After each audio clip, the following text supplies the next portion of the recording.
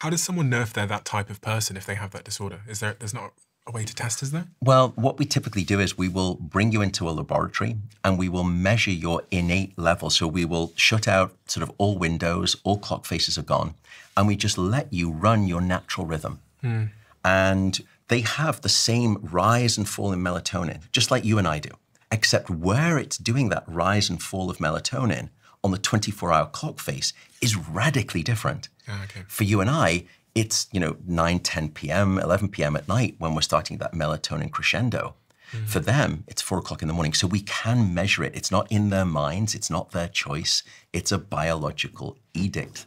Are you concerned that melatonin is becoming more and more popular as a way to solve lifestyle issues that have caused sleep impairment? Because I'm seeing loads of, I'm an investor, so I see lots of companies now pitching me different products that have melatonin in them as a sort of day-to-day sleeping supplement.